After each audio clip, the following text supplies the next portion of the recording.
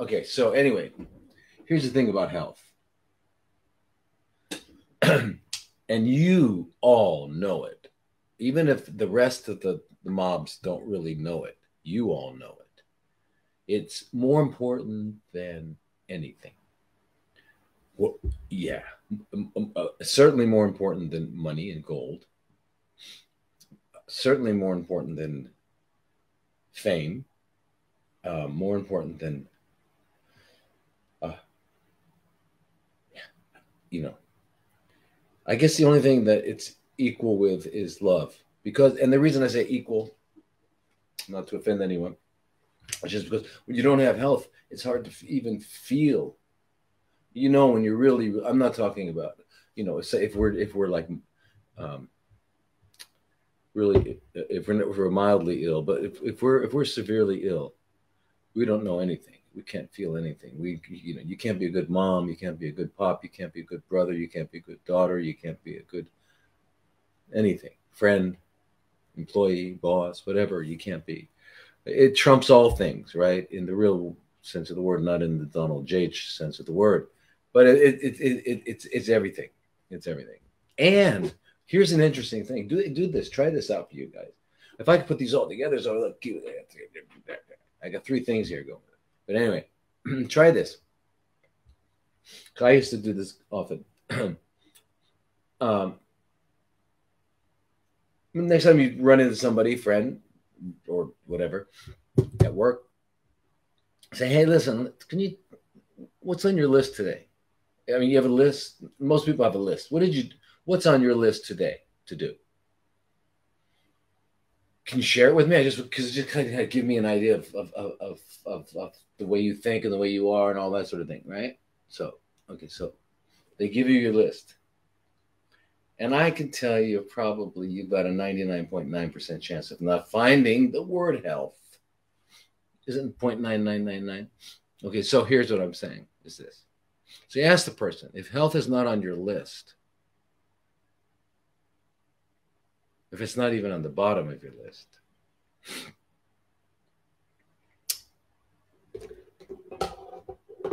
something funny about health. It has a way of working itself up to the top of the list. So if you don't pay attention to it now, if you don't preserve it now, it's going to be the only thing you can do is to concern yourself about that. Okay, that's for most people. Not all of us. Not all of us. There's some people out there, you know, I know you guys out there that are have really, you know, lived really healthy lifestyles for the most part, as much as we know. Remember, we can't be blamed 100% for everything because we grew up in a world that was full of lies. The world lies, 100% lies. A rule of thumb is that if you hear it, if people are talking about it and it's on the news, it's not true. And whatever they're looking at, whatever they're pointing at, is probably they should be looking the other way. It's just the way it is, and it's not new. It's not new. It's been around. It's just it's sadly human nature. Humans are flawed, extremely flawed organisms, weird organisms. We've got amazing qualities that are untapped. We don't know about it. We don't know who we are. We don't know our potential. We have no idea of our potential. None. But I'm telling you this, and you please understand something, that if I say something like this or anything, it's not just like I just thought of it. It's off the top of my head. It's pretty well researched and everything. If we spent as much time and as much effort and all of our heart and soul and whatever that word is, creativity, you put, I'm not sure what that means, but we put into ourselves, into enhancing and becoming more of who and what we could be, rather than this stuff, rather than anything out there. You know, from the time we started,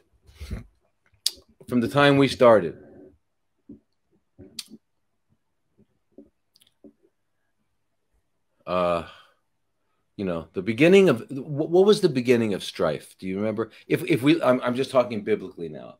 We're talking biblically. Okay, so for those of you who aren't interested in the Bible, the Judeo-Muslim Christian Bible, then this won't mean as much. But biblically, it was Cain and Abel. And one of those guys had built a plow. In other words, he had built a machine. And that's where it started. Death. The machine started back then. No, I'm not crazy at all. Anyway, that's when it started. And look at it now. Look at what happened to the machine. So anyway, so we've put all of our effort out here, and we've got all this incredible stuff that we call technology. I don't really know another word for technology other than maybe idology. Idols. Thou shalt have no other idol but me. Thou shalt have no other God but me. Oh, we do. We certainly do. I don't care how religious you think you are. You put more hours. Even if you're praying 5 times a day, 6 times a day, whatever it is, you put more of your heart and soul into this stuff that we're on right now. Now, there are good and bad in it. I mean, good. Let's say useful and non-useful. Let's get away from morality. Useful and non-useful. Yeah, very useful. Fantastic. I mean, we wouldn't be having this conversation. Can you imagine a conversation, worldwide conversation? Whew. I remember the first time that ever happened. I don't know if you all remember. You probably don't all remember, but 1969, I think it was. The Beatles made they had the first time the technology allowed them to have like a whole world in concert, or a whole world connected. It was a big deal. It was on every TV and everything like that. And they had told John Lennon, who's one of the Beatles, if you don't know that, hey man, we need a song for this event that's going to be phenomenal. Can you figure it out? We got like 2 days left. He said, let me check it out. So he did.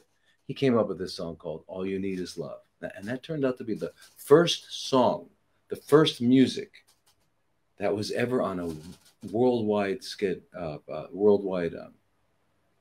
broadcast. And it was, I mean, everybody was there. Mick Jagger, they were all there. It was a pretty amazing thing. But anyway, so here we are now, where it's natural, normal. Everyone's connected all over the world. Yeah. Anyway, I only talk about that. Yeah, exactly. Only one God. Only one. Yeah. So anyway, and then and the only reason that wouldn't be interesting to the Hindus and Buddhists and Jains and other people and Taoists, just because that's not their scripture, so they don't read it. It doesn't mean that it's not wouldn't be important to them, and they may have read it. Yeah, the Beatles. Yeah, unbelievable. And those of you who don't know it, it's too bad. It's a tragedy. Listen, I just real quickly, I'm sorry, I'll get into this stuff. I know you guys are anxiously waiting for answers to your questions. But I just went to Hanoi. Yeah, Hanoi this week. A couple of days. I had to see some people there, some good stuff. We might even have a center there in Vietnam.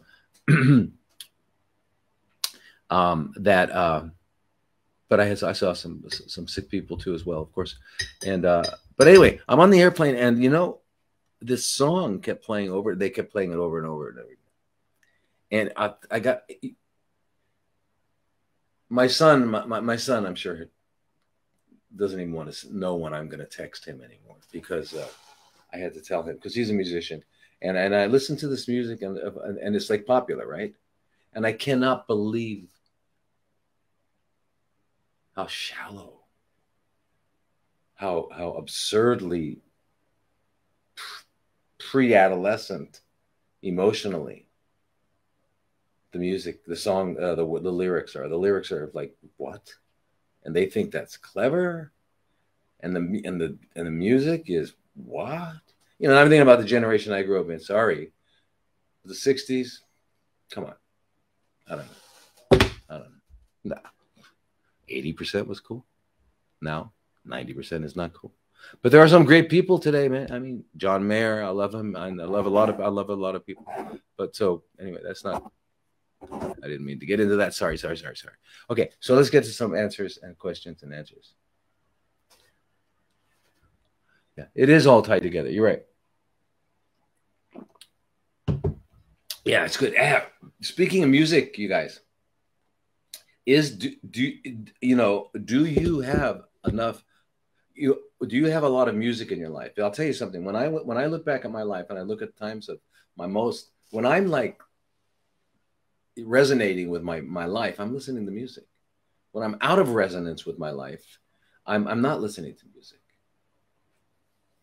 And I don't know that until I listen to music again. It's kind of like exercise. You think, oh, exercise. Oh my God, I want to do it. And then when you do it, first day or two, you go, wow, I can't stop.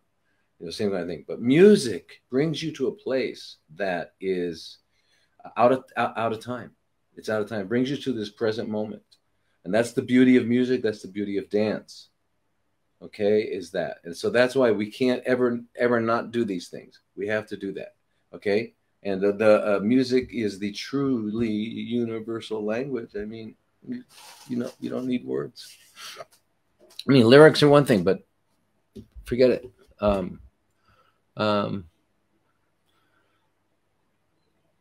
So anyway, okay. So you guys are really anxious. I'm sorry. Okay. So let's get to your questions. And, but anyway, music takes you to now, which is where we need to get to. And this actually is pertinent, relevant to all of us if we have chronically fermenting cells or not. I mean, if we know that we do or not, we all do. But some of us don't know it. Some of us do know it. Okay, is the fact that, remember this, and I'll have to say this every time, and I want to remind you guys, because there's always new listeners, and keep in mind that the immune system is the shadow of the mind. And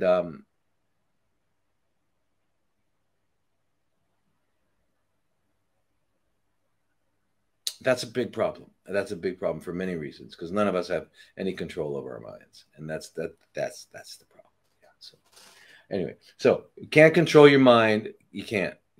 Believe me, you can't control it. You can't tell it what to think. Hey, tomorrow, from now on, I'm not going to have this particular thought. I'm only going to think the good things, right? I mean, there's naivete like that, right? Positive affirmations and all that work really good while you're doing them, and then they are gone, because then your subconscious kicks in, and your subconscious is vast. Consciousness is the tip of the iceberg. Subconsciousness is there. Doesn't mean it's not accessible. Doesn't mean we cannot access it. However, we don't normally. It's not part of life. Okay, it just remains there. And it contributes to this phenomenon known as internal dialogue. And internal dialogue really, really, really establishes underlying fundamental emotional perceptual sets of life. And then the immune system follows it. All right, so one of the ways is music, and the thing about music, and I'm not, listen, no offense to anybody, but I'm not talking about listening to hard rock, because that's a whole different thing, right? But I guess that could bring you to now too, as long as there's no words. If there's no words, then you're on a journey of being here now. You're on a journey of being here now. And if it's hard rock that brings you now, that's fine. Whatever it is. If it's Johann Sebastian Bach, that's my guy. Anyway, yeah. Okay. So yeah, so Susan, yeah, all you guys your comments are beautiful. Yeah, and the immune system is the shadow of the mind. I mean, I tried, I don't know how else to like say it, but it's just right there. So that's really important. So we've got to guard our mind.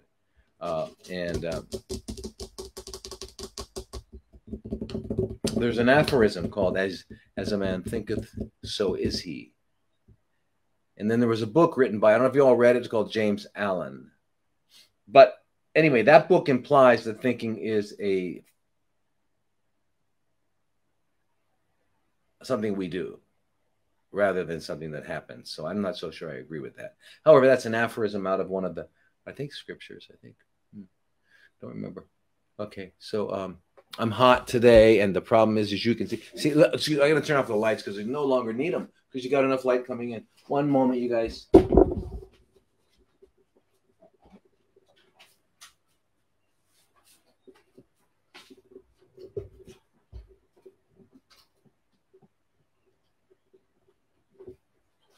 So yeah, so it used to be. Remember, I always talk about 12-hour days and 12-hour nights. So here we are. Where are we? What's this month again? I never know what month it is because I'm always confused by the fact that it's just now. We're in March. Are we in March? Yeah, we're in March, right?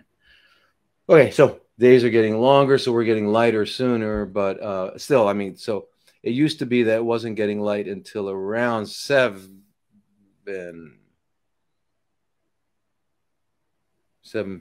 yeah, 6:35 or something like that. It wasn't really light. Like now, it's really light at 7 a.m. here. Okay. Anyway, and if any of you, I don't know, had a chance to see, it's called Wake Up Asia yesterday. It was a long 3-hour streaming thing on. You could stream it, or you could be on the Zoom call with some of the great people that have got the courage to come out and talk about what's really going on in the world here. And it looks like I'm really, like for the first time in 3 years, 4 years, starting to get a little bit optimistic and thinking that we just might climb out of this as a whole, because the humanity is, and it might, and I think what's being awakened in us is that those parts of humanity that are worth us fighting for. Okay, because there's a lot of parts about us that are not. And fighting doesn't have to mean bloodshed, although unfortunately a lot of times that's what it takes. But fighting doesn't have to mean that. I mean, do you realize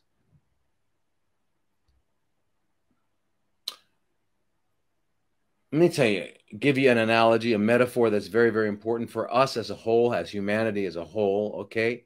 Now try this sometime. If you ever get the chance, if you're ever around an elephant and a hill, okay, now try to push that elephant uphill if it doesn't want to go. For example, it sits down. Well, that's exactly what it would be like for them, the 1%, to move us if we didn't want to move, if we just didn't move.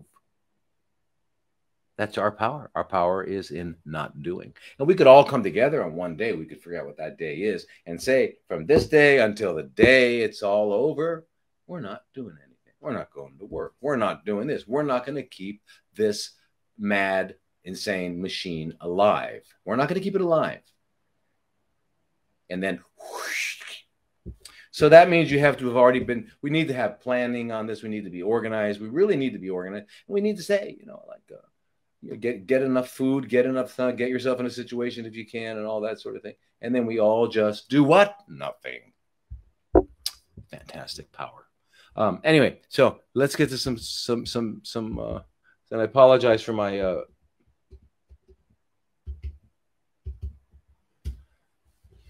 Well, I have a tendency to do so. Anyway, live stream. Here we go.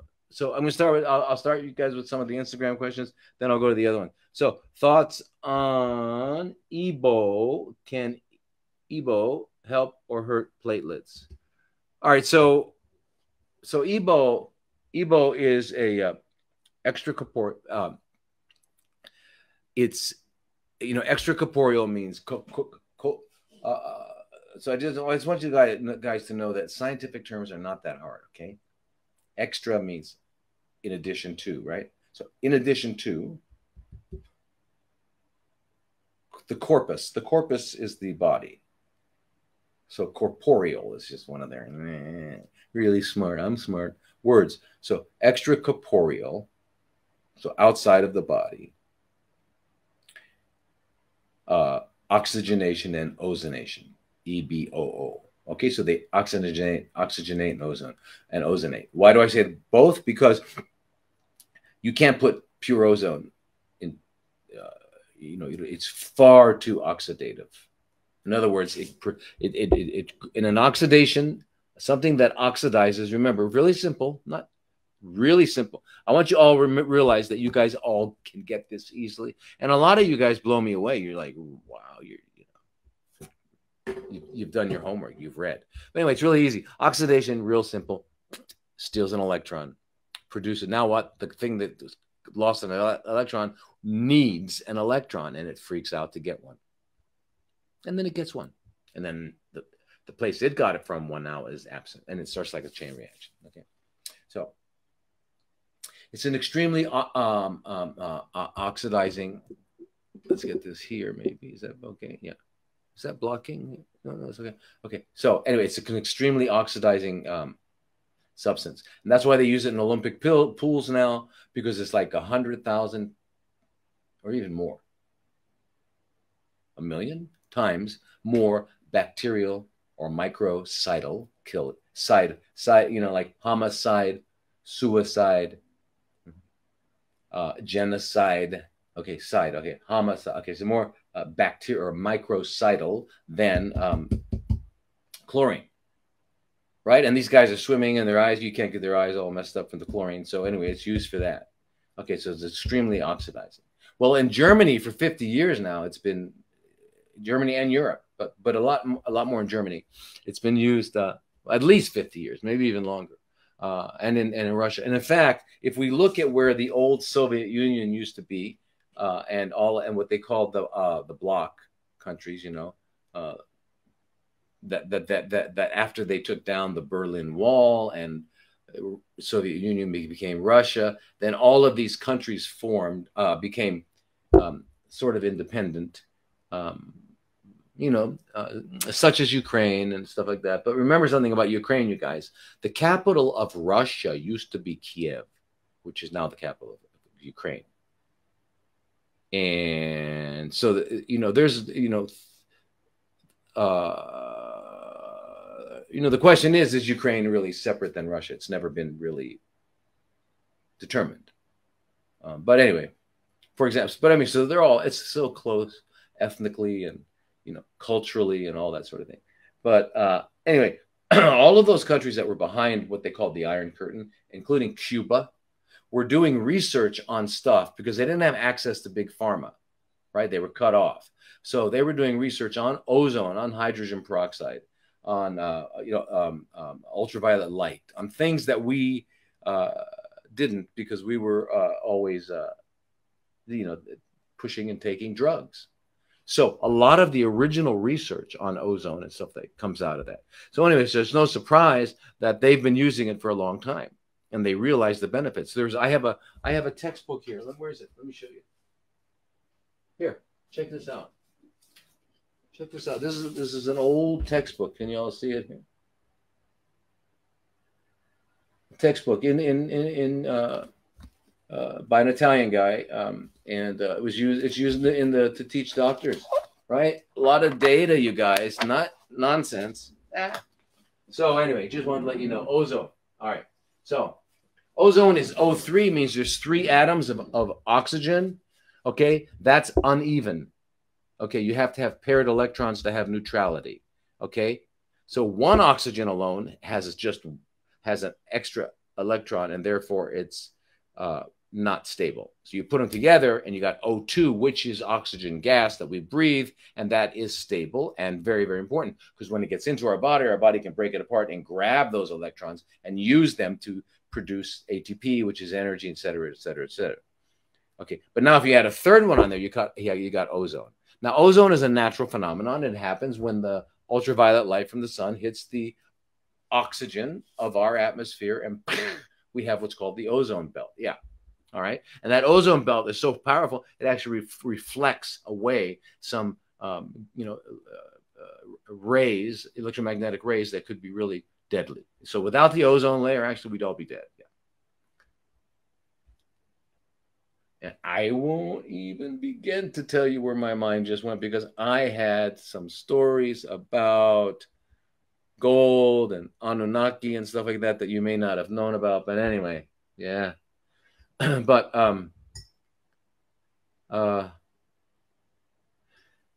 Anyway, so ozone is phenomenal, and it's been used for a long time. Now, there are different ways of using ozone, in case you all don't know. And the reason I'm going into this just a little bit is because not everybody understands what ozone is and how it could be helpful. But there's what they call major Auto Emo ozone, which was pretty much standard in East Germany and what was known as Yugoslavia and Czechoslovakia and still Czechoslovakia. I mean, all those countries they use pretty standard. But that's where they take out 200 cc's of your blood into a glass, important glass, because ozone's reactive. If you use plastic, unless that's a very specific plastic, which we do use when we give people to take home for vaginal insufflation or rectal insufflation, but it's got to be very, very special, not because otherwise that ozone is just going to eat it. So,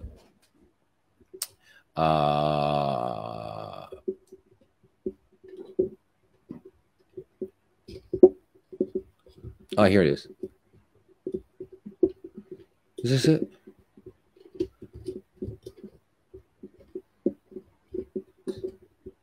Huh?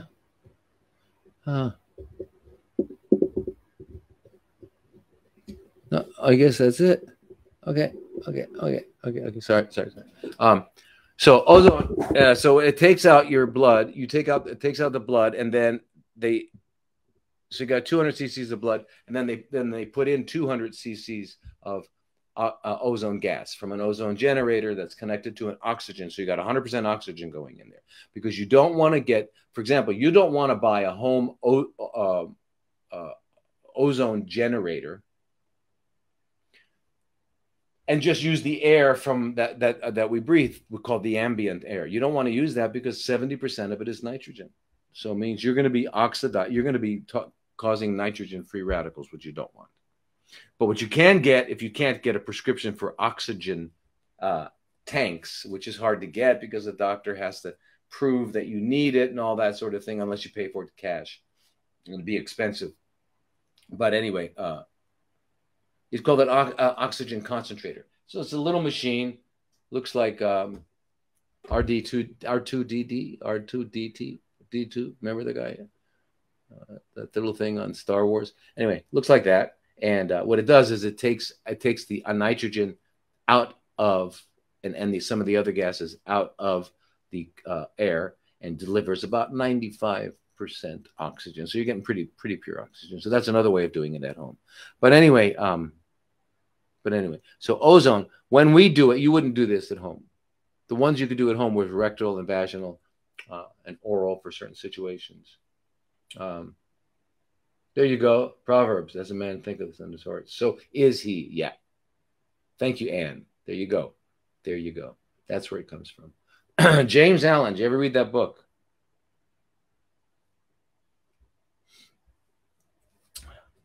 It's called As a Man Thinketh, from that proverb. So, of course, something as brilliant as that has to come from Solomon. Solomon is the guy that wrote Proverbs and Ecclesiastes and Psalms. Pretty cool guy. Anyway, so you put in the 200 cc's of ozone, depending, 40 gamma, 70 gamma. There's different strengths, but keeping in mind that you're probably going to break up pretty easily the red blood cells. So, but you've got to mix it. And what's a beautiful thing to see is you just take the glass with the blood and the ozone, and you do it slowly. Now, I always see people doing this. It's like, what? Don't do that. You're gonna cause hemolysis, which is breaking up of the red blood cells. You do it slowly, and don't have the nurse do it. You do it. That's what I even at my center, I got to remind them. Why?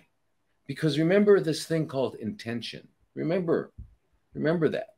That's why the person preparing your food, if they hate you, if they just had a fight with you, don't eat the food. Okay, food's got to be prepared with love because it's mostly water. And remember Emoto, Emoto with the crystals, right? And you can bless water or you can curse water, right? I mean, so water has memory. It carries memory, okay, and it carries stuff. So, Anyway, so what I'd like you to do is you take that. You take it and you move it really slowly near your heart, and you think that this is going to restore your body to complete balance. This is a blessing. This is you just, and you think of the word health and love and whatever is just, and you put that intention into it. Okay, because the nurse might be thinking about, who knows, a fight she had earlier this morning, what she's got to do after work, whatever it is, and it's not related to you. And yeah, you did read that, huh, Catherine? Cool. I'm not quite sure. I have a whole different concept of thinking, but as I just mentioned, I don't think it's a voluntary act. So anyway, so you do that, and then you hang it up and you restore it. Now, what happens when you're doing that with the ozone is you'll notice that the blood turns bright, bright red. Most of our blood, when it comes out, is really dark and thick.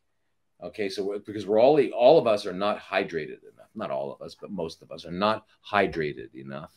And dehydration, you would not believe how powerful that is. I mean, I have seen people come into the emergency room with elderly people that the family told me was, I'm afraid that our grandma is demented. She's senile and all that. After 2 liters of water over, a few hours, because she's got an old heart, you can't do it quickly. She's like back to normal. Water is amazing. Water is amazing. So anyway, so you see it turn bright red. So why? What does ozone do? What does ozone do? Ozone does several things. Number one, ozone is O3, oxygen is O2. Ozone is very unstable. It lasts a nanosecond, a millisecond, maybe. It doesn't last very long, right? So 2 O3s, unstable O3s, quickly become 3 O2s. So you increase the oxygenation by 1/3. So the blood turns bright red. So you've got a lot more oxygen. Why is that cool? Why is that necessary? Because cancer just doesn't do well with oxygen. Doesn't have a lot of, it's just not ready for it. Our other cells need it desperately. It also prevents cancer from doing its dance. So really, really important there. Number two, that ozone is starting to oxidize the white blood cells that are in that blood sample of 200 cc's you just got. And what happens with that? Those white blood cells say, no way. So they start pushing out all of these really powerful cytokines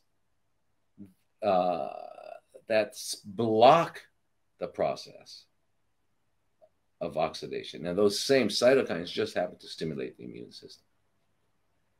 So now when you're reinfusing this ozonated blood into you, now remember, the amount of ozone in there is very small. It's like really mostly oxygen. But that little bit of ozone is important. So anyway, that's why it's called EBOO with 2 O's, oxygenation and ozone. You're getting a lot of oxygen, but you're getting that ozone. So anyway, then they came up with doing what's called hyperbaric ozone, which is 10 pass.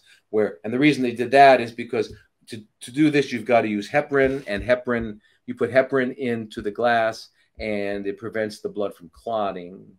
But related to your question about platelets, it turns out that the heparin and the ozone can cause platelet clumping, and platelet clumping is not, or they're not in their healthiest form. They can cause problems.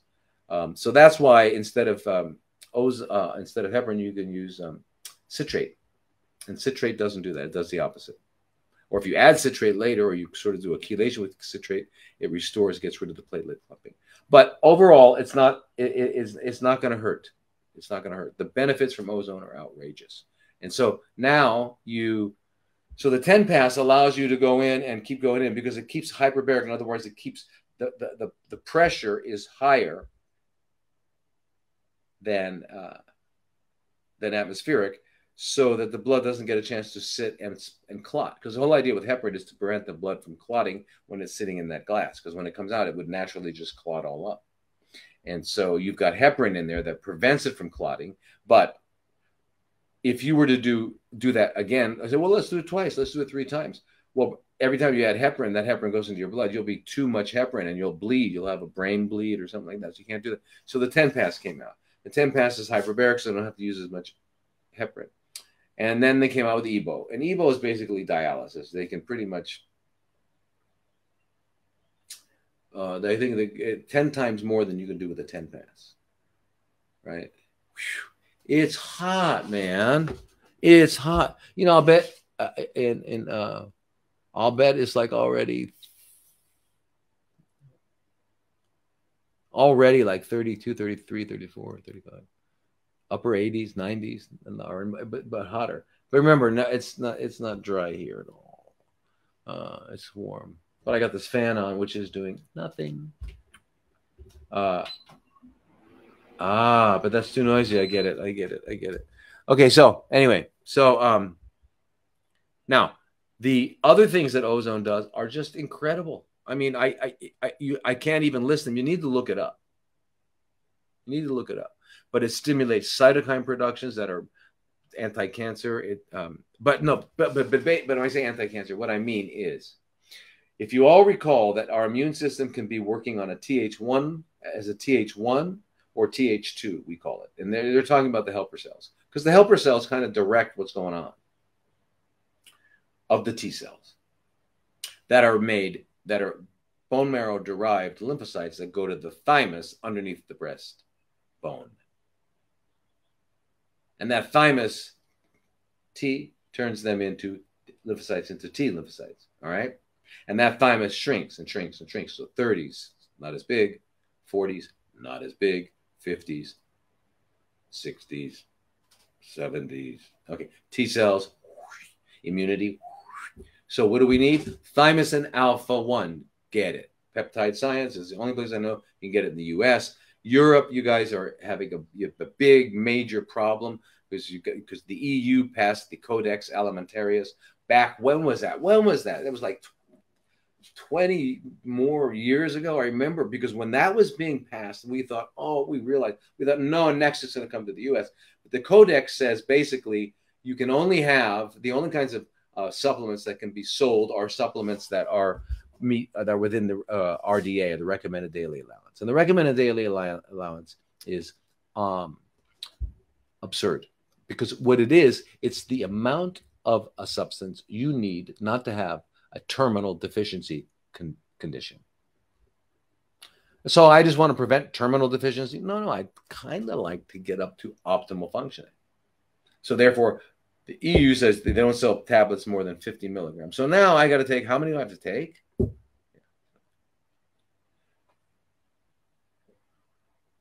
Anyway,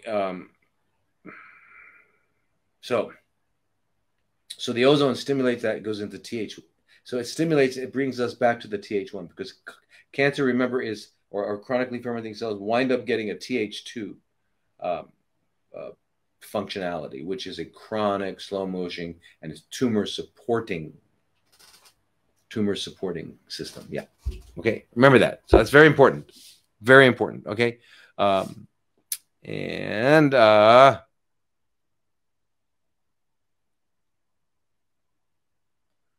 Yeah, there's just so many.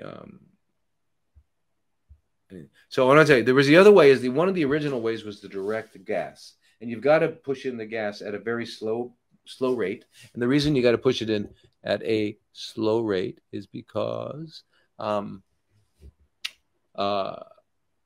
if you get a large enough gas of any kind, except oxygen, it goes through your lungs. Goes through your lungs, through your arteries, through your veins to your lung, and then into the right side of your heart first. What happens is the heart, it's called an air embolus. Embolus is something that travels through the blood, right? So normally when we talk about pulmonary embolus, we're talking about a blood clot that went from the pelvis or the leg to the right heart and then up into the vein and stopped it, and you're very bad. But anyway, this is an air embolus that you can get, or an ozone embolus. And that can, if you get too big, but you got to get a pretty big dose. You got to get like what is it, 10, 15 cc's of gas to go in. And what happens is the heart doesn't expand and it winds up going into kind of a fibrillation. So it can be very, very dangerous. Okay, so that's why even the European Ozone Commission won't recommend direct gas. However, if you're doing it slowly enough, then it's fine. And now Dr. Sartori, who was really Dr. Ozone, was a master at it. And he got arrested and jailed in all these countries of Europe and America. And I met him in Thailand, which is why I came to Thailand way back when. And he, you know, the poor guy, my first day of meeting him, I was like so excited. I was going to learn this stuff from the master. And right when we start our conversation, they come up and arrest him. That was crazy. But anyway, but he mastered it. And we used to do, we do that. You just got to do it slowly enough. And the person knows, because when they get into the risk, if they start to go, then you say, oh, you slow down a little bit. Because you're getting the whole blood.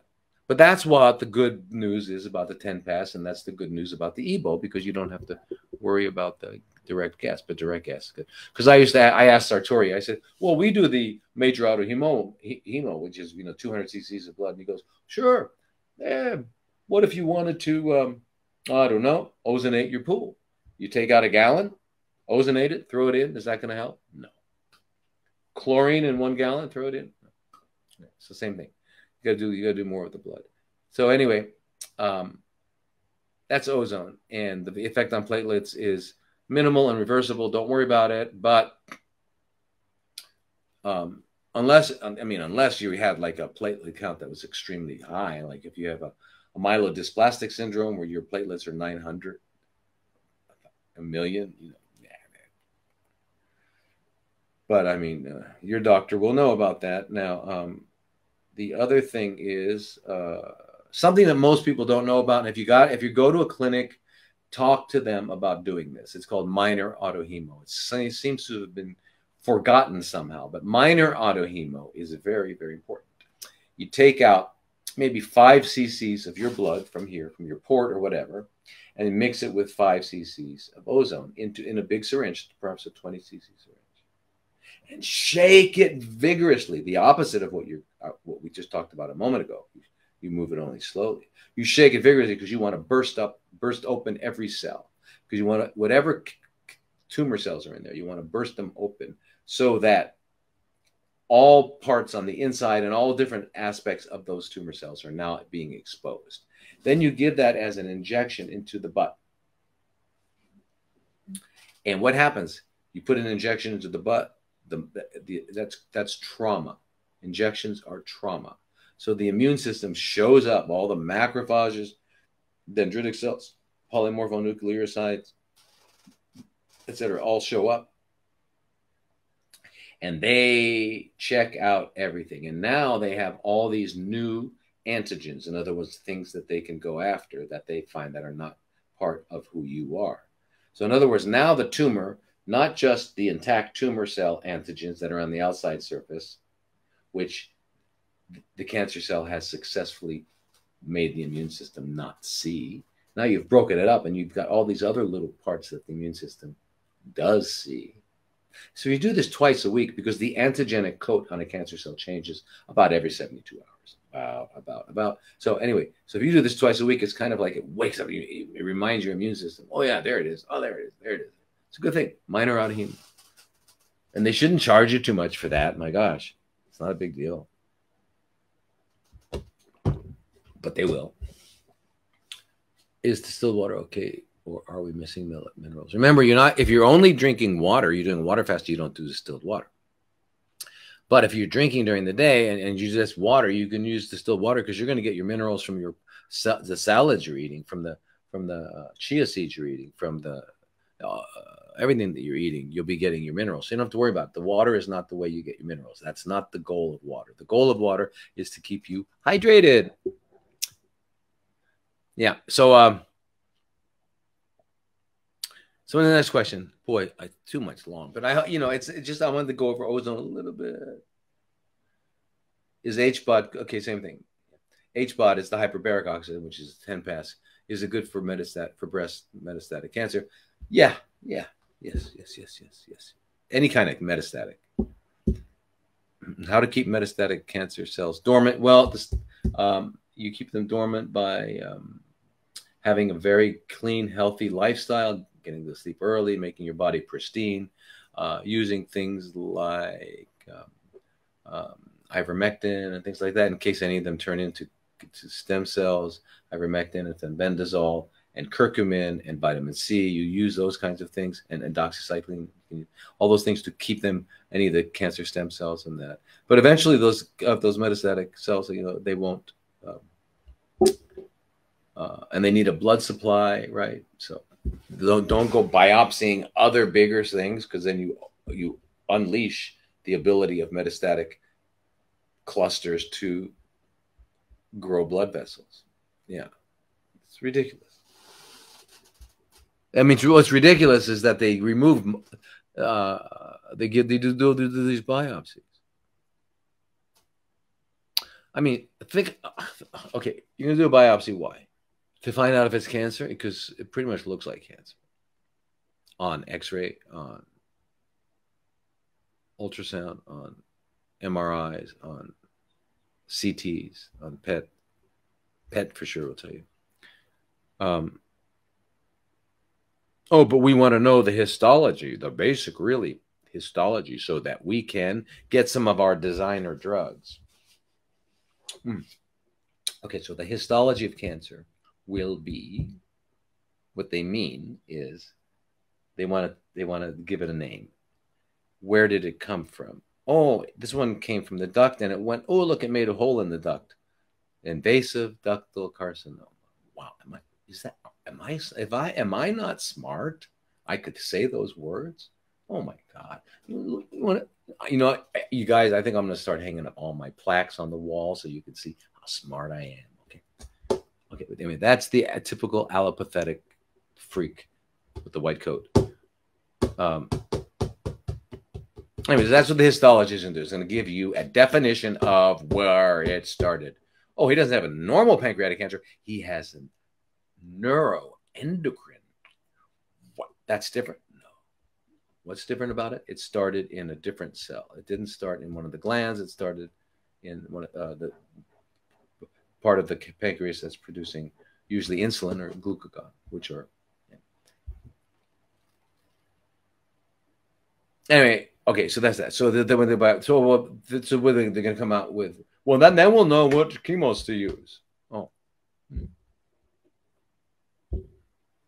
So, why do you have to know which chemos to use? Well, because the studies show that platins are good for this, and taxanes are good for this, and blah, blah, blah. So, well, if we go back to 1943, the first cancer person with chronically fermenting cells was treated with insulin potentiated IPT, which it wasn't called that in those days. We named it that in around 2000, 99 maybe. We named it that. Prior to that, it was just what it was. Insulin is basically a biological response modifier. Oh, another one of those phrases which means absolutely nothing. Just people like to use it to sound smart. Biological response modifier. So it changes the way the body's responding. Well, so is this a biological response modifier. And so is oxygen in the air. So give me a break with your words, you guys. Anyway, yeah. 43. Okay, good. 43. First guy was treated. They didn't have chemo in those days. So they had to use whatever poisons they had. So a little bit of arsenic and a little bit of mercury. In fact, it cured tertiary syphilis as well. Tertiary syphilis that goes to the brain, causes psychiatric problems. Okay.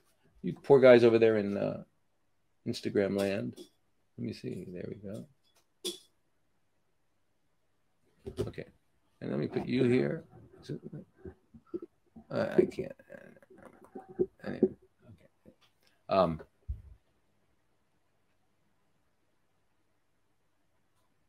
So in other words, the poison got in. So what the insulin does is it allows poison to get in, or the food you eat. That's why insulin does what it does. It stimulates an enzyme that makes the cells permeable to whatever's there. So if it's your food, nutrition, yeah, it increases nutrient uptake.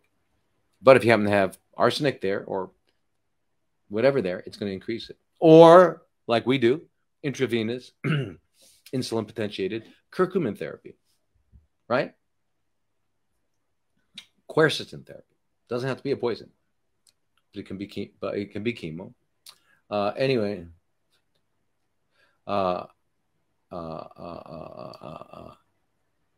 anyway, just to finish this story is that what I want you to know, what I want you to realize is that it doesn't matter. So I often have, not often, always have an A and B protocol when I'm doing IPT. A protocol is the latest and greatest clinical trial proven chemo. And B is old-fashioned ones. Don't cost very much anymore. You can get all four of them for under $20. They don't like to use that because it's not in vogue. And you know, all these oncologists like to go and talk to each other and show each other that they're playing the game together, and right, they didn't step out of line. Just like all of the doctors over the last 3 years have done the same thing, and now are being discredited. And then now doctors all over the world are waking up, not only waking up, speaking up. They're speaking up in Malaysia, big time. They're speaking up in Singapore. They're speaking up in Australia, big time. Canada, big time. UK. Now it's in vogue to speak up. Well, good. I'm glad it's in vogue for people to be honest. I don't talk a lot about that stuff just because that's not what we're here for. Okay. If I had a separate channel on Rumble or something and we're going to talk about that stuff, that's one thing. But, for me to keep up on all that's going on with chronically fermenting cells and how to deal with them, that's really my priority, and although my hobby is reading about it, and I kind of know all the stuff that's going on. By the way, just in case you guys don't know, now that everyone's waking up, now that everybody's waking up, they're going to have to do something even stronger and bigger. And it's not that they didn't know, and it's not that they weren't prepared, because they were. Something like, I don't know, financial crisis, collapse of the banks, loss of electricity, no internet. Okay. So protect yourselves, prepare, get ready for that possibility by getting your money and turning some of it into gold. Crypto, I have no idea anymore. No idea. I mean, I know all about it. But it goes up and down like the stock market. It's all on whatever. It's not only emotion. It has to do with BlackRock and Vanguard and their movement of $26 trillion here and there. They can kind of move with that. So anyway, thing is, the idea is that you might want to get some stuff in your own hands just in case. Not just in case, for when this all happens. That might be the next one. They also might expand what they're calling World War III and stuff like that. So you got to be ready for these things, because I don't think the next big deal, the invisible critters are going to come to us again until, from what I hear, 2025.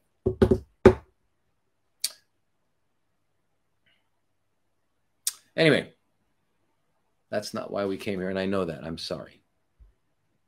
Yeah, how to buy gold. There are jewelers you can get actually gold coins. And now here's something I want to tell you all really interesting. If you get gold coin, which is available, it's just a little bit more expensive, a little bit, than the regular coin.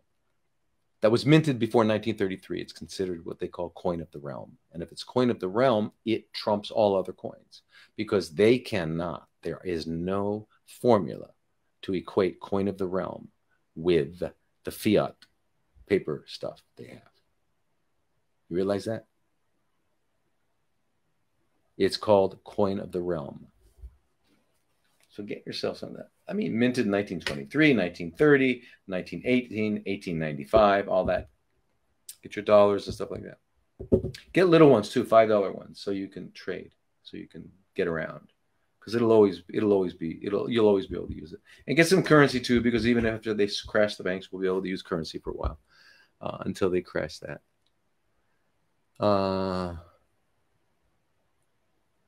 Anyway, that's not why we came. I'm sorry, you guys. Let's go to the next question. How to keep metastatic cells from, how to permanently stop them. Again, and I see this all the same person. I understand it and I get it, because that's it. Remember, metastatic cells aren't metastatic until they arrive, and then when they arrive, they can produce a new tumor. So all the things we're talking about, the healthy living and all that sort of thing, and the mind, all of those things require that will make the tumor microenvironment not suitable. Being active, I mean, all the things that we talk about are going to do that. Plus, as I said, the things to prevent and kill. Yeah, Star Trek had it right. Yeah, well, remember, it's to kill the cancer stem cells. I'm like so distractible. You know what? If I were in school now, do you know what they would do? They'd put me on Ritalin for sure. For sure, they say this guy needs like 1,000 milligrams a day of Ritalin to keep him focused. Okay, so we take little kids. Do you ever see little kids if you don't tell them what to do, what are they doing? They're all over the place. They're playing. Now we're going to take them and put them in a room, sit them on a chair, and tell them to study.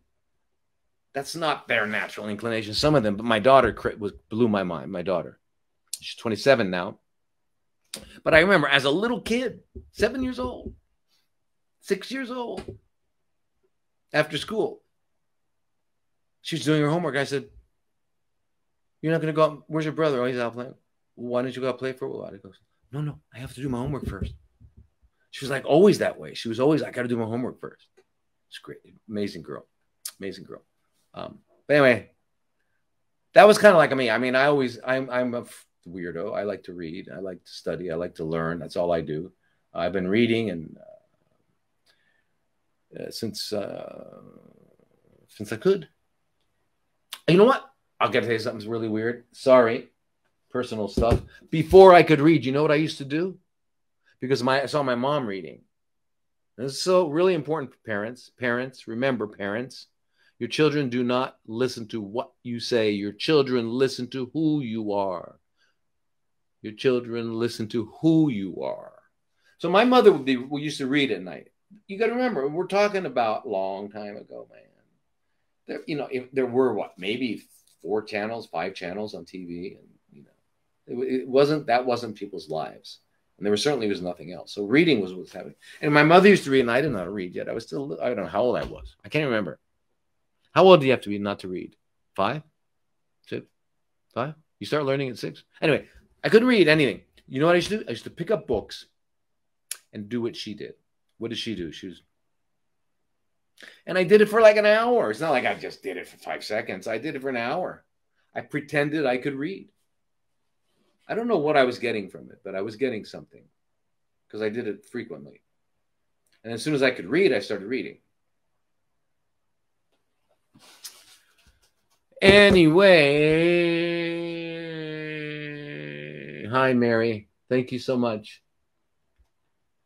Star Trek, yeah.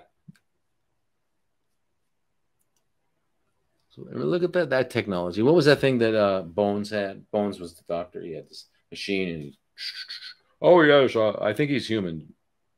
Jim, yeah, he's human. Anyway, we don't even need those machines. And okay, and I want to go back to one of my original things today. And sorry, but this is it. We put all of our energy into the world out there and not in here. And I know that if we put the energy and our creativity, whatever that means, and heart and soul into working on this, this is not a thing, this body. You know the body's not a thing. It's a vehicle. And it is just light and vibration and intelligence.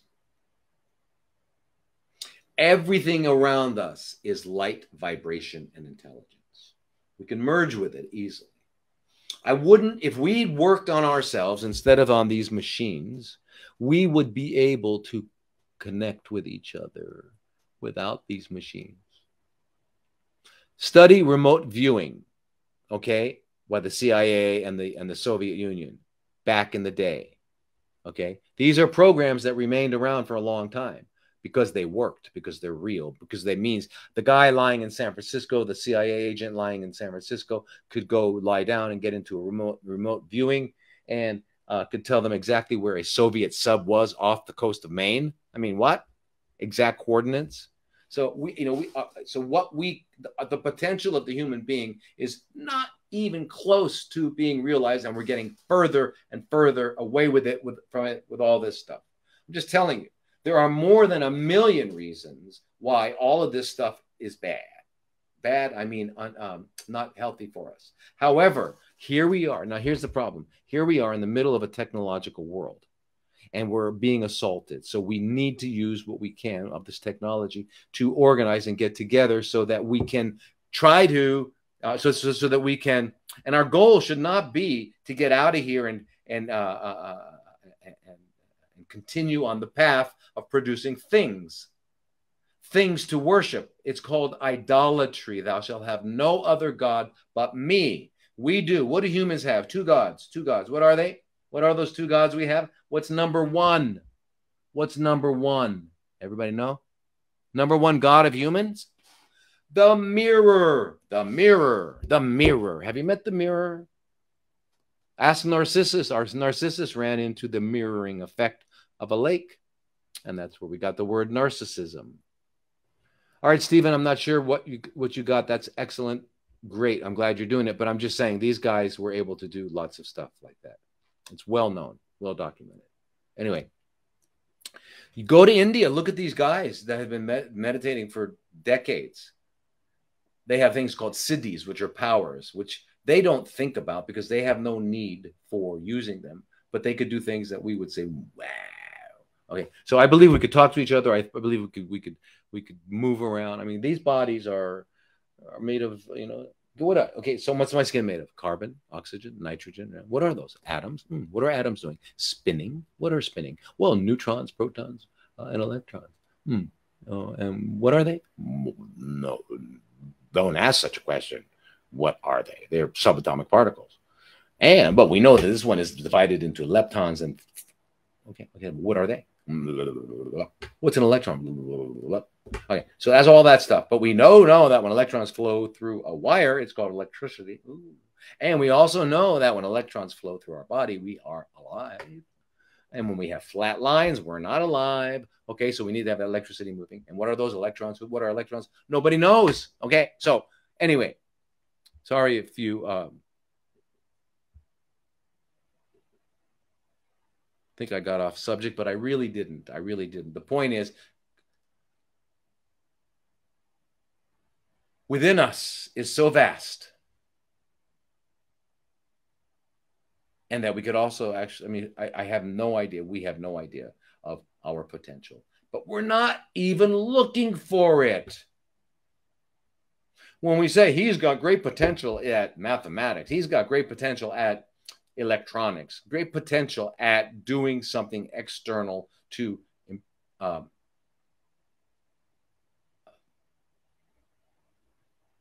bringing mind, body, and spirit together into a resonance that allows access to the universe. That's kind of stuff I'd like to get into, right? But I'm too busy doing this stuff. I got all these machines and here, but we need the machines right now so we can organize and get out of this and get, and we're all doing it. You guys are waking up. Wake up the guy next to you. If the people next to you that are that don't know what's happening, that's okay for now. Just let's get us who do know what's happening. Let's get together. Let's organize. Okay. Iris Koh from Singapore had this great thing yesterday. It's called Wake Up Asia. So it was all these people, but it had some of the great people. Dr. Bhakti, who you've probably all seen on Rumble and stuff like that. But he was there and all that, and it's happening all over. And you got even the conventional doctors are waking up. That's there. I mean, it's not. Yeah, some of them are waking up, but some of them are actually just coming out of their timid little closets and because they didn't want to rock the boat. Anyway,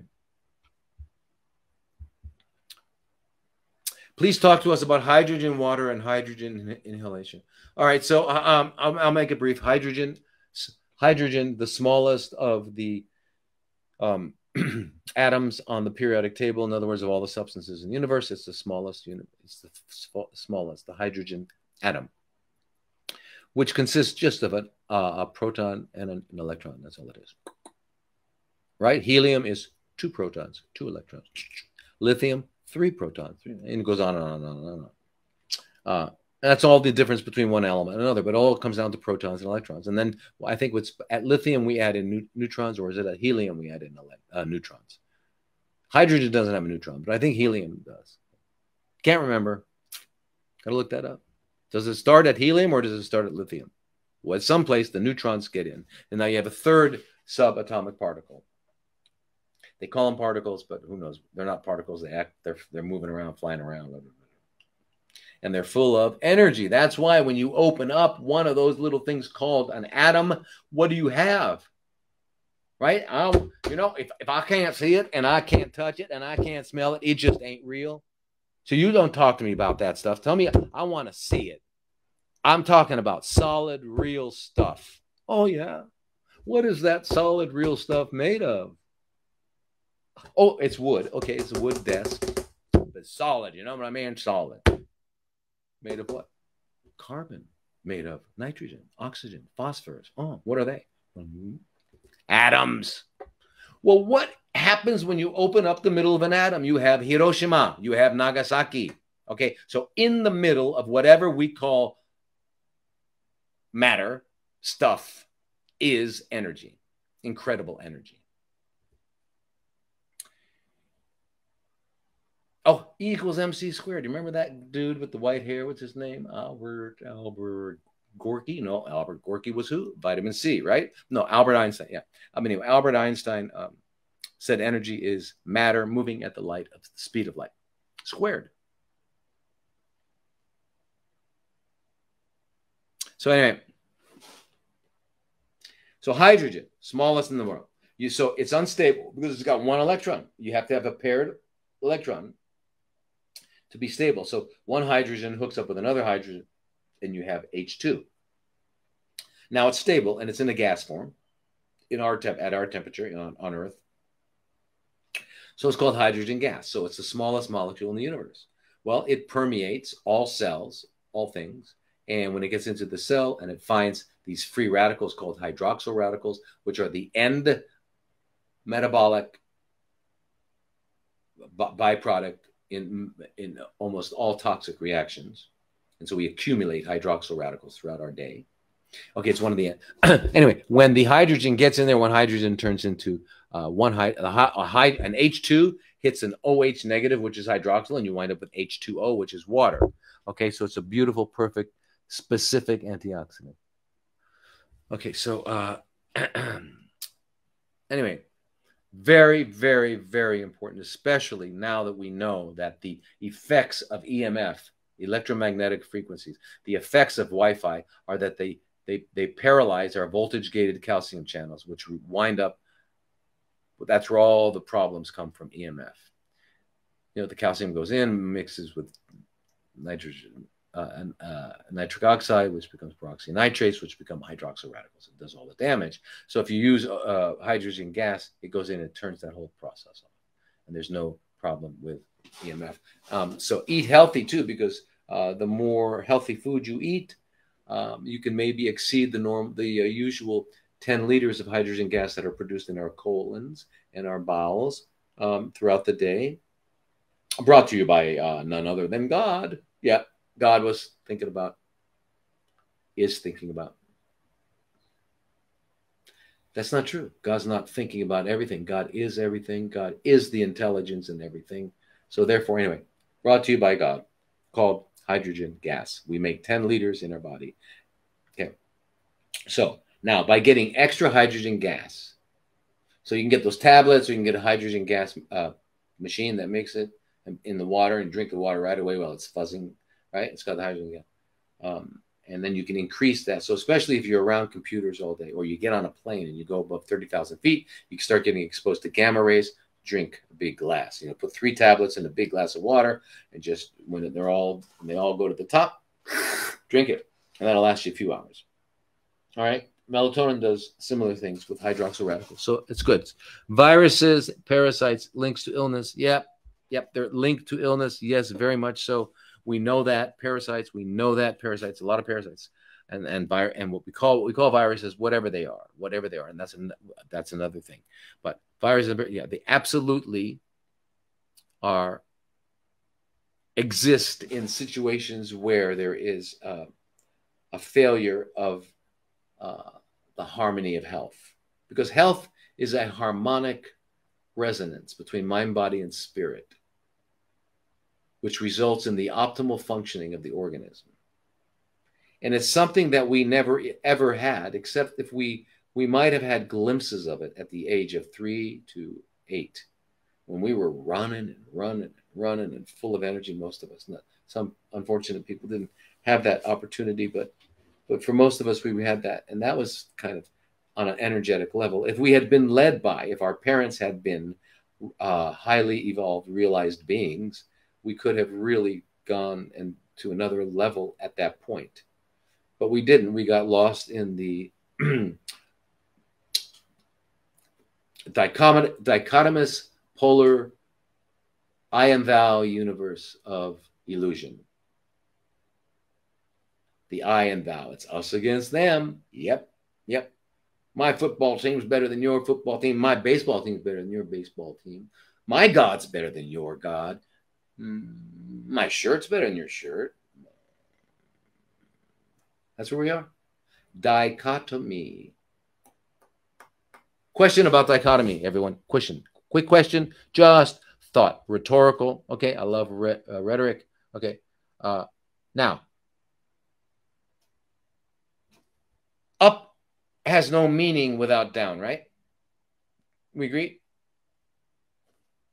Front has no meaning without back. They both require each other to exist. You can't have a front without a back. You can't have an up without a down. Right?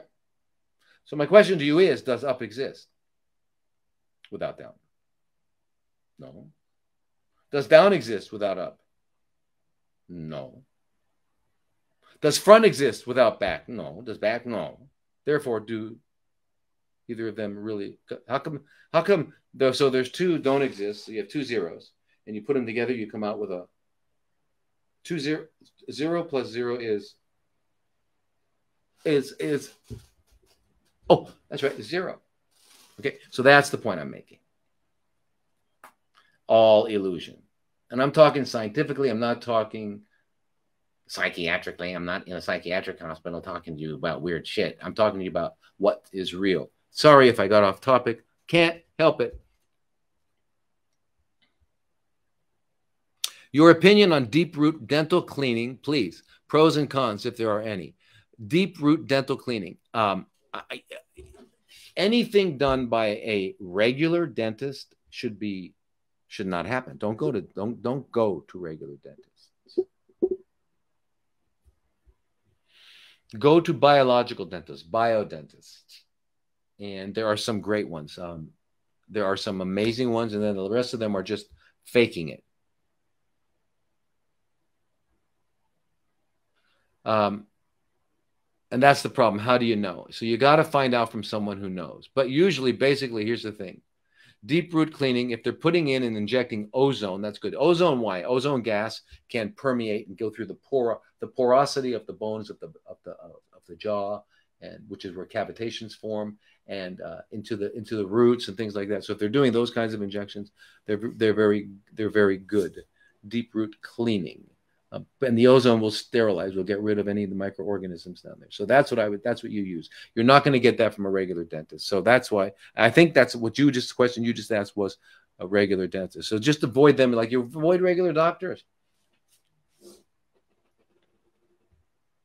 Do fertility meds cause breast cancer or ovarian cancer? Yeah, I mean, big time. These are very heavy doses of synthetic hormones, and synthetic hormones overstimulate and cause extreme imbalances and can result over time in cells that are being that begin to ferment because it damages them. So that can happen, yes. How to protect body from frequent ionized radiation, like CTs, during cancer treatment? Okay, so here's the thing: when you're getting, you shouldn't be getting them frequently. There's a lot of other ways of knowing on your progress, and you look at different biochemical markers: LDH, ferritin iron ratio. You look at the kidney function, liver function. You look at thymidine kinase. You look at the lymphocyte subset. There are many, many ways of looking. Thank you, Uzma. Someone does. Yes, Julie. Dr. Mercola does have hydrogen pills that dissolve in water. They're fantastic. That's the ones I use. Yeah. However, oftentimes, or it's helpful to get a good baseline, saying where are we starting? Is it in the liver? Is it in the lungs? Is it gone anywhere else, or is it still local? Just so we know how long we need to be intense. Intense, I mean 5-6 days a week of working at it, versus how long do we have to do that? Usually, like if it's gone all over, we might have to do that for 12 weeks. Whereas if it's just in one location, we can probably do that in 6 weeks. So that's the difference. So knowing that is helpful. So after you get the CT or PET CT, then what we do, you come in with it within the hour, and you get like 10 grams of vitamin C per hour for 3 to 4 hours. Just a small antioxidant, physiological, to neutralize the effects, not high dose vitamin C, to neutralize the effects. What I'm saying is sometimes they're necessary. And then you want to find out if you're done. How far have we gotten? How effective was the therapy, right? So, yeah. Can I take artemisinin instead of ivermectin? They're really two different things, ivermectin and artemisinin. Completely different. You should take both. And it's not or, both. Is there a cure for kidney failure? Well, if the kidneys have truly failed, now I don't know what the definition is. Usually has to do with glomerular filtration rate, and the glomeruli are the little functional units of the kidney. That's where all the basic. That's where the kidney function is done, is in the glomeruli. So I don't know what's happened. If those have been destroyed, broken up by something, it depends. But most often, if kidneys have failed, most often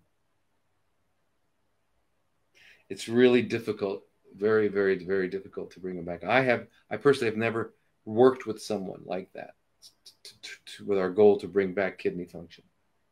I've been able to help people who were on their way, who had what's called renal insufficiency, and to bring them back. But again, just like I was told, and all doctors were told in medical school, that cirrhosis of the liver is irreversible, turns out not to be irreversible. It turns out to be quite reversible. So the answer is, I've never done it. My sense is that, but in the meantime, you would need dialysis, because you got to keep your blood clean in order to heal and all that sort of thing. So you would need dialysis in the meantime. Absolutely. And I mean, they should be at the point too, where pretty close with stem cells, where they can actually help you replace your old kidney with new kidney, with your own new kidney instead of a kidney transplant, so you don't have to take immune suppressant drugs that you have to take when you get transplants, right? Yeah. Okay, so let's see. Let's go past. Come on, let's go past. Can my dear friend, 64-year-old former football player, get well from a diagnosis of stage 4 bone prostate? Yes, can. All the time, happens all the time. Just got to get away from the conventional freaks, witches and warlocks, because they're going to do nothing but poison and it's just, Lupron and these other drugs that block the hypothalamic pituitary gonadal axis, which turns it all off, is not the answer. How do we know it's not the answer? Because after a while, it's growing anyway. So all that was doing was slowing it down for a while. Why? There's many reasons why.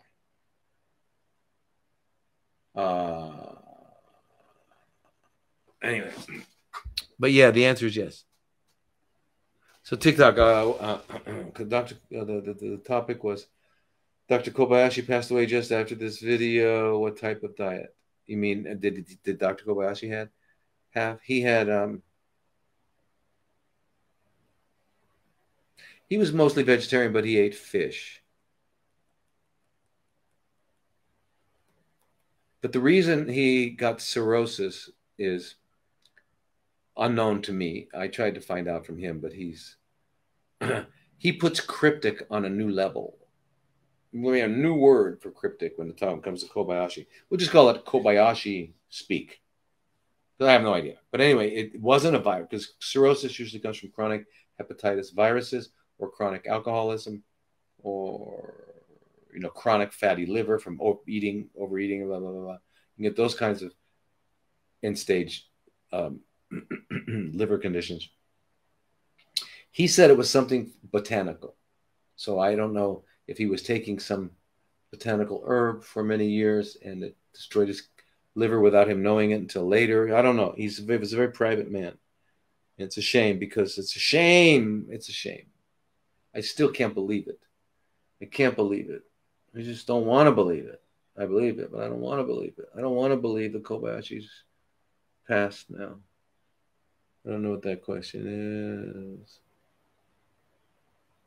How would a bra cause cancer? If that was the case, so would underwear or the items of clothing. This is crazy foil hat kind of thinking. Well, dartboard, it's not foil. And what's crazy about foil hats? What's crazy, dartboard, is that people would have to even consider wearing a foil hat, because they're being bombarded by electromagnetic frequencies, 5G, 4G, all this other stuff. That's crazy. So people are looking for answers to try to protect themselves. And if you haven't ever been sick yet, you will get sick. And it's pain and suffering that are the best teachers of humanity. Okay? Because we're just not smart enough to live healthy. We're not smart enough. No, we're not smart. We've got to be hit on the head big time to wake up. And maybe twice, maybe 3 times. Like they say with alcoholism, you got to hit your bottom, or drug addiction, you got to hit your bottom, right? Everyone's got a different bottom. Yeah, well, anyway.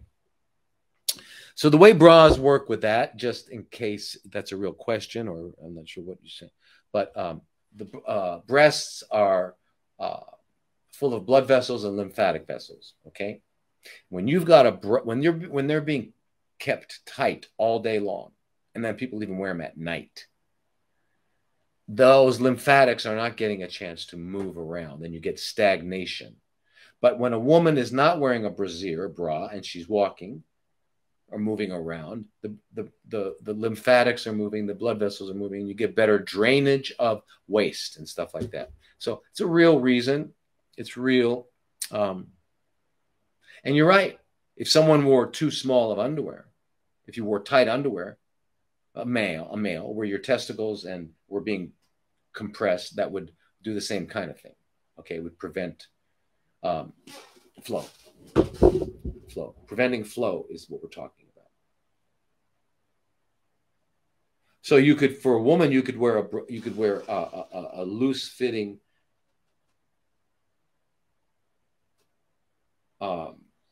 cloth bra that's not uplift and tight and all that sort of thing. Or you could, if you're worried about people seeing it, they have these things that you can actually paste on that cover the nipples so the nipples don't show, so that so women that are modest don't want to wear a bra is happening. You can do that. So anyway, yeah. So you have had breast reduction. You have to wear a compression bra for 8 weeks. Absolutely, you do that for 8 weeks, and then it's afterwards. I'm talking about on a long-term business basis. Sure.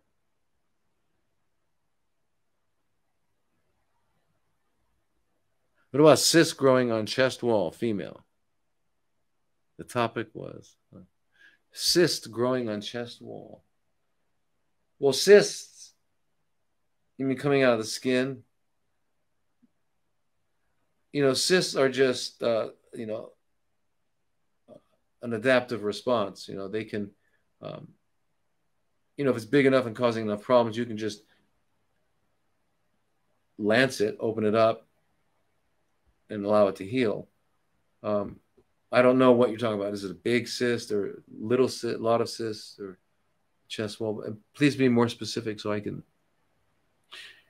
Facebook. Okay, so I've been taking zinc 70 micrograms daily since June 2021. Do you think I need to take smaller dose or stop for a while? No, I think you should take 30 milligrams, not micrograms, 3 times a day and keep doing it for the rest of your life because your body uses zinc every day.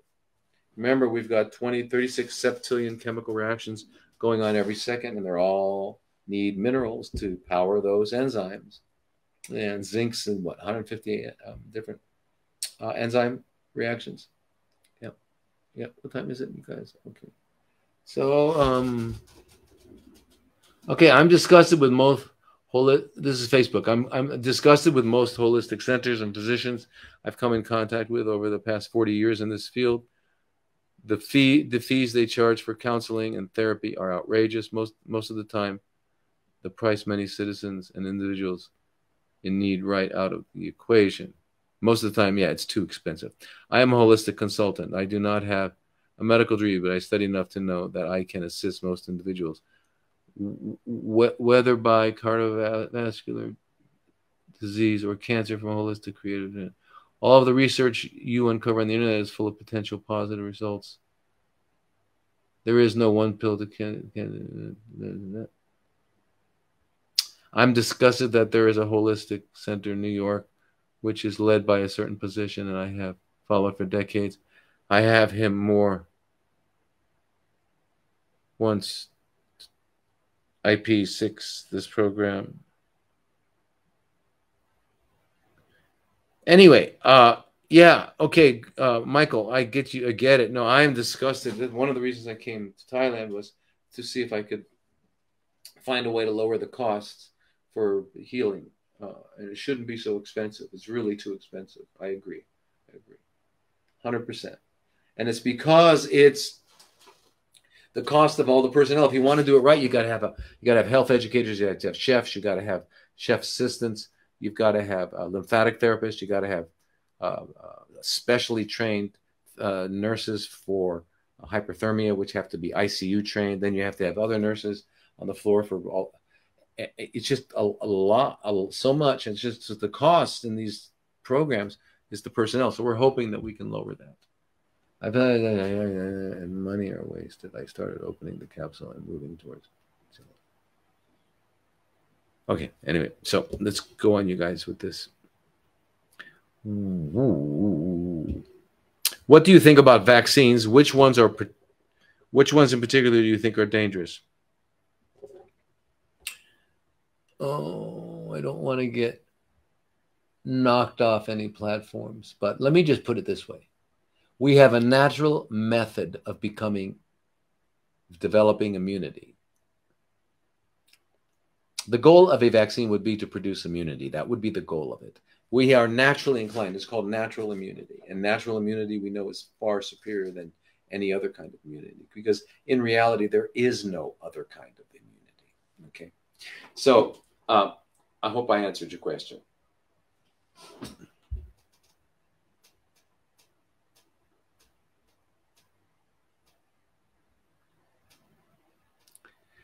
All right. So yeah, I no longer have 2 tumors in my right breast.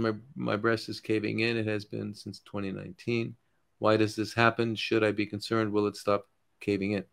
Well, you know, that's pretty amazing. 2019 till now, that's a long time. And if that's all that's happening, that's pretty amazing. I don't know if you've done scans to see if it's gone elsewhere or anything like that, but that's pretty amazing. Why is it doing that? It changes shapes, of course, because central parts of tumors become um, they lose their blood supply and they become necrotic and hypoxic and blah blah blah, and then it kind of grows. It's just moving and shaving. And that's just a normal kind of thing.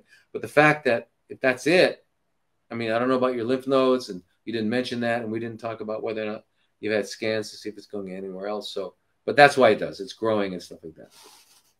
All right. So, and then also, my question is, can cytology CTC testing give a high result of active CTC and clusters as a result of natural therapy for successfully breaking the tumor up and attempting to eliminate it? Does this make any sense? Yeah, it doesn't. Does it make sense that the tumor is breaking up and there are therefore more CTCs, circulating tumor cells in the blood? Absolutely. That's why that could be it. That could definitely be one reason. The world of testing is so complex to gain true insight and accuracy. And then okay, so yeah, that's absolutely true. And so how can I be having high CTCs and clusters if I'm feeling great and all that sort of thing? Yeah, so that's the thing. So we don't know, okay, where they're coming from. It could be that they're healing. It's just like when tumor markers go up. If the CEA is going up, does that mean the tumor is growing, or does that mean it's dying quickly and it's spilling more antigen into the blood? We don't know. We don't know until we do an imaging. It's another reason why imaging is necessary in many cases. Just you've got to do them infrequently, and you've got to do them with vitamin C afterwards. Same person. This is Lorian. Also, why do you suggest local anesthesia for lumpectomy instead of general? General anesthesia are very, very powerful drugs that need to be detoxified. So they really take your liver's full attention. And your liver is already fully working. So it really just diverts and it decreases your liver's ability to do its job. And these poisons have to be eliminated, and a lot of them don't get eliminated and get stored in fat and all that sort of thing. So if you can do a procedure with just local by numbing it up and not get these generalized heavy doses of general anesthesia in your body, you'll be much less toxic, okay? And keep in mind that what they have to do with general anesthesia basically is bring you this close to death and not let you die, so that you don't feel anything and you don't move and anything. So it's pretty heavy stuff. Heavy stuff. Okay, you guys, you know what? The day is over, and I love you all. Thank you so much. Anyway, I hope I offended a couple people, because that's always good news. And I hope most of you I didn't offend, and that it helped somehow. But anyway, I'm not real good at all the other. Anyway, yeah. So you guys are catching it. It's beautiful. Thank you. Sawadee Kap and namaste, namaskar, aloha, adios. I don't know many other languages. So goodbye. See you next week.